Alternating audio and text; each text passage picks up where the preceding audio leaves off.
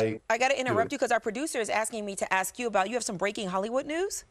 I have two breaking Hollywood stories. One is that Taylor Swift has been named Time Magazine's Person of the Oh, Year. wow. That just happened. Whoa. And then the sadder news is that Norman Lear, the great who created All in the Family and Maude and the Jeffersons, has died at the age of 101 years old. So that's going to be a Oh, my big story here in Los gosh. Angeles because he brought, a lot to the table of entertainment. And of course, Good Times set in Chicago. So Yeah. I think Yeah. it's a big story for you too. Oh, Wow. wow.